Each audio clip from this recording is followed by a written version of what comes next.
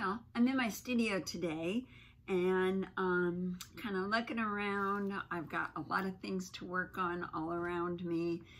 And sometimes, and you may have experiences too, I walk into my studio and I'm kind of stumped, or I'm not loosened up, or I'm not really sure where I'm going with a painting and how it even gets started. But I do find something that always helps me, and I just want to share that with you. And if you already do it, fantastic, you know what I'm talking about. If you used to do it and you don't do it anymore, this might just jog you to get back into it. And what I'm talking about is art journaling. And like anything, like exercising, you need to warm up first. Well, oftentimes with painting, I need to warm up first. I need to get the hands moving, the body moving, my thought moving, my paint moving around on a canvas, just to kind of warm up and see where I want to go. So my remedy for that has always been art journals. So I'm going to share some of my art journals with you just to kind of give you some ideas. They're so individual. Everybody does it a different way, but what I just want to impress is do it. Do your art journal. It's just fun. It's the playground. It's where you get to do stuff that nobody else gets to see unless you want them to, and you can just play. Just play. My best paintings always turn out because I played first and I continue that play onto the canvas. So I hope you enjoy it. I hope you like the journaling. And I hope you do it yourself. That'd be really awesome. So take a look and see what I got for you. Okay, so here I am in my studio at my work table.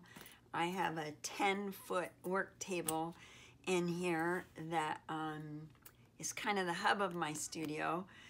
But sometimes I just don't feel like doing work on a canvas. There could be a lot of reasons for this. Maybe I'm not inspired. I don't know what I'm gonna do. I'm just not feeling it, but I have something creative in me that I kind of want to get out. And so I work on my art journals. I have journals that are for different things, and on this very long table, I keep them at one end opened up. So not all of them opened up at once, but available for me to open them up and either look for inspiration within or have a blank page I can add things to try some marks, to add some papers. I've always got scraps of papers on my table that I just leave in a little pile for when I'm feeling like I just need to get some creativity out. So that's what is behind all my journals. And every artist does them different. I never get tired of looking at journals that other artists have done just because it gives me some ideas and gets the juices flowing. So I'm going to share a couple of my journals with you, but most of all, I want to just tell you that my journals are my happy place. When, no matter what's going on, if I'm stuck in my art, if I don't know where I'm going or I'm not inspired, I always find something I can do in my journal because it doesn't really count. It's just me playing. It's just being able to have somewhere to play. So let me show you a couple of my different journals. This is one that I just picked up recently when I was in Tucson. I was looking for something that I could do some quick things in. It was on sale at the Tucson Museum of Art. So I always just add stuff to the beginning on the cover to personalize it.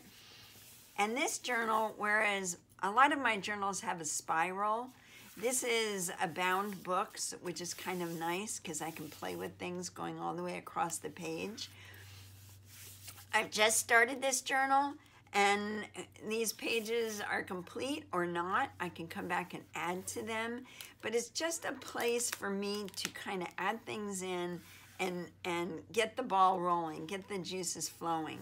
So if you're looking for a journal, if you're not if you're not somebody who has one already, keep that in mind. You can go all the way across the page if you have a book that is bound like this.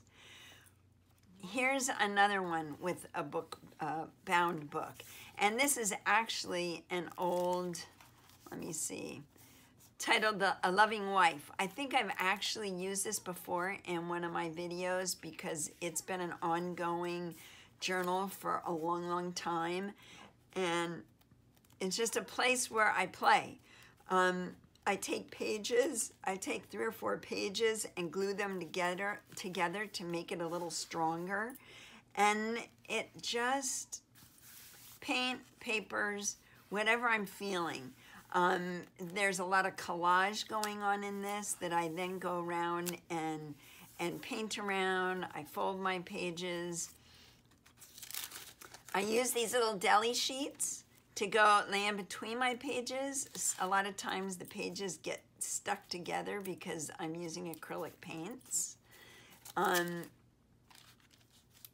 They're really fun.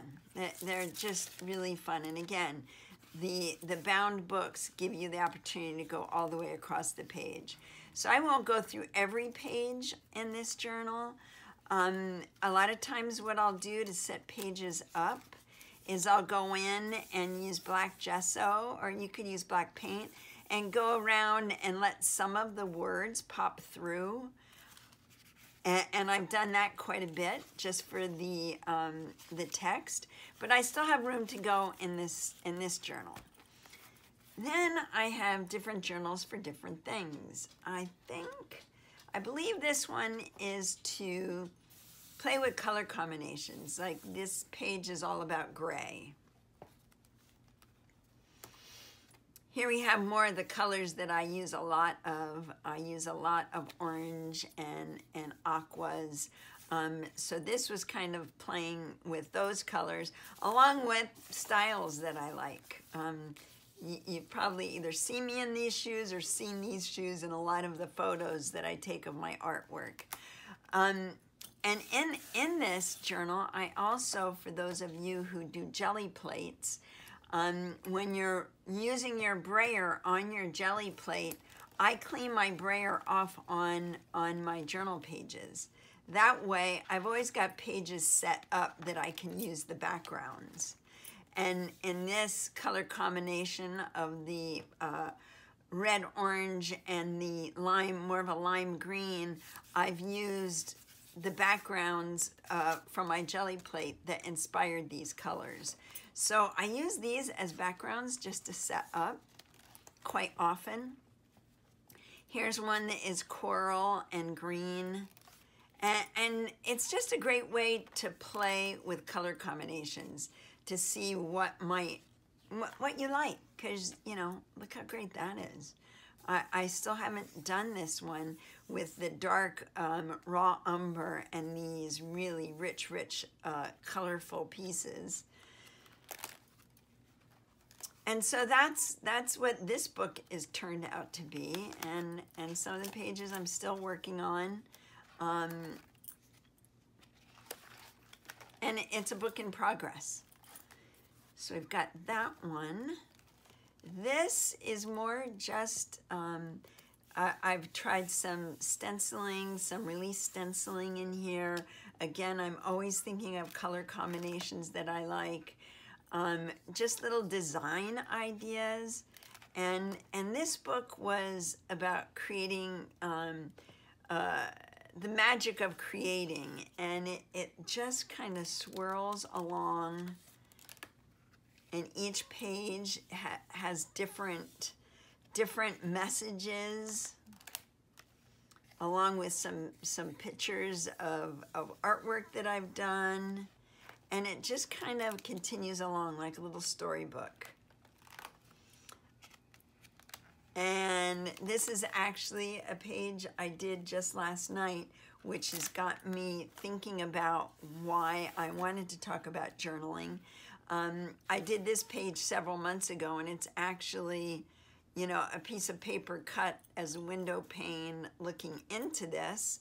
And I wanted to do something on this page that went with it. but I didn't have any of these elements. But what I did have is a box of color chips.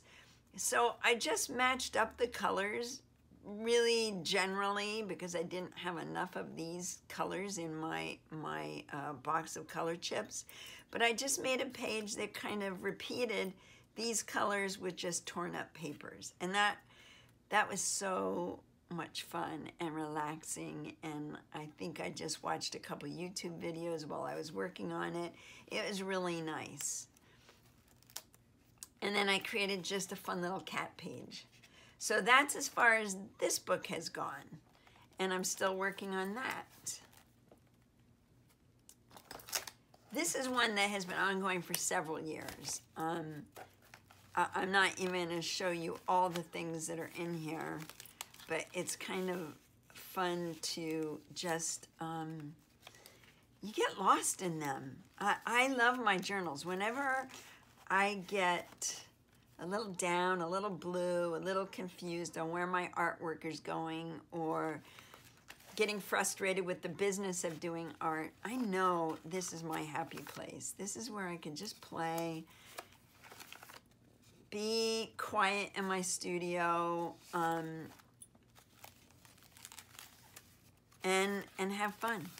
Things that I might not ever put on a canvas. I don't do hearts a lot. This little face is kind of fun, but they can go in my journal, in my art journal. So there's that guy, and this was just a journal I picked up in a thrift store, and it had lined pages, but that works for me. I just can't close this guy anymore. And one of my favorites, this is one of my most recent that I've started on a little larger scale and had some fun. And I started this journal in actually a workshop with my friend and artist Susie Zoll.